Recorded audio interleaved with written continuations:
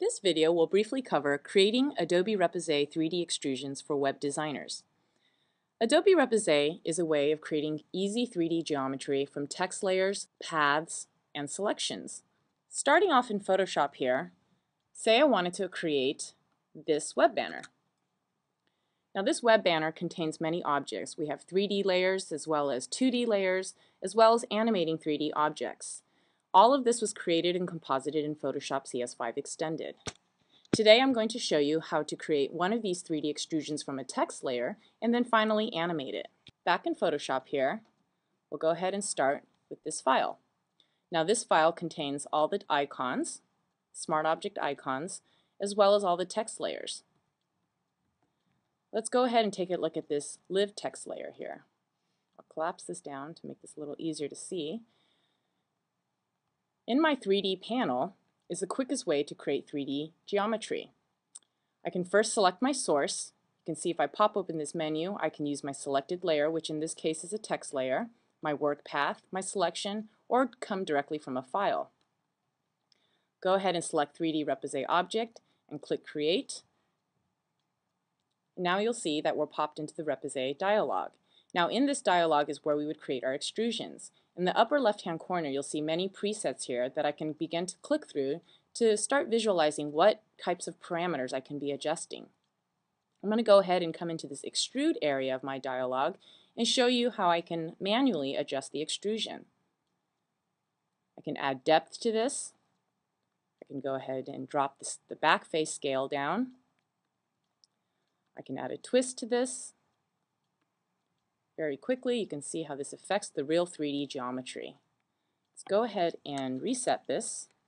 And here I'll show you shear. Shearing is moving the back and front planes with respect to each other. You can do it on the X or Y.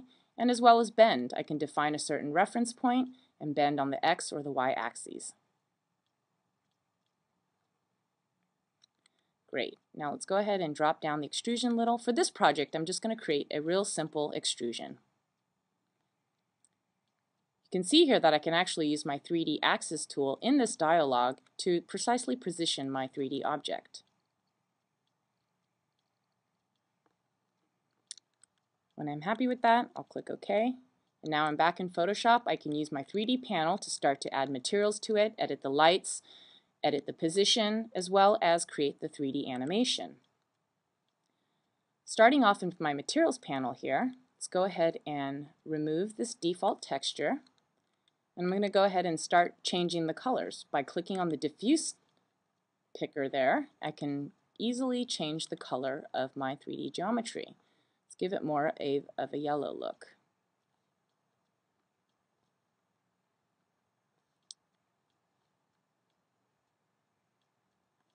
Okay. And you can see that I've adjusted the color, the diffuse color of my front inflation material up here in my materials list. I can drop the same color for the different faces of the materials by going through that same exercise, or I can actually use the new material dropper tool here. Use my Alt key to load that color or load that material into my dropper, and I can come onto any face here and drop into the different parts of my geometry. Okay, so now I'm happy with that. A note here on rendering. When I'm happy with this position and happy with the extrusion and the materials that I've just added, I'll have to remember to kick it into the ray tracer. What the ray tracer will do is render for the final shadows and the final lighting. I'll quickly show you where that lives. In my scene panel, I can come in here to the quality menu and choose ray trace draft or ray trace final. Give it a couple seconds. And you can see here the progressive rendering is starting to render for the final lighting and the final shadows. But for now, let's go ahead and pause this and put it back into the interactive or painting mode where interaction will be much faster. And I'm going to show you how I can quickly create an animation. Down here in my animation panel, I'm going to open up this exact layer.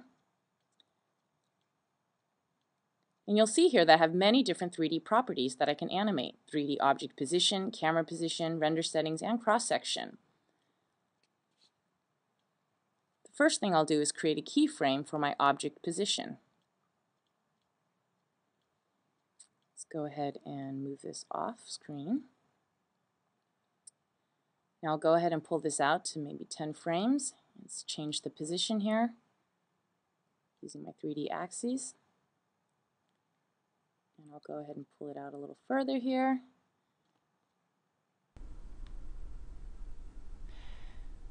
So you can see here that I can start to build out my animation in Photoshop for each of the 3D text objects.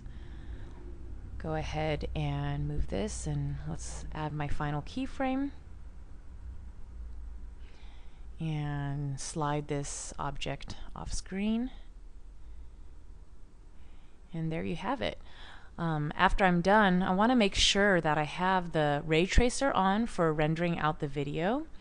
And I can do this in two ways. I can go into my render settings dialog here and check render video for final output.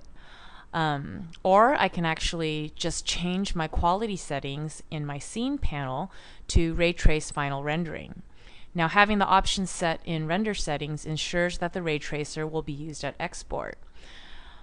So not only can I export this 3D animation out as a video, but also I can add an alpha channel to turn off the background and import this 3D text animation directly into my Flash project. In Flash Pro CS5, you can now see this video directly on your stage with options to playback as well.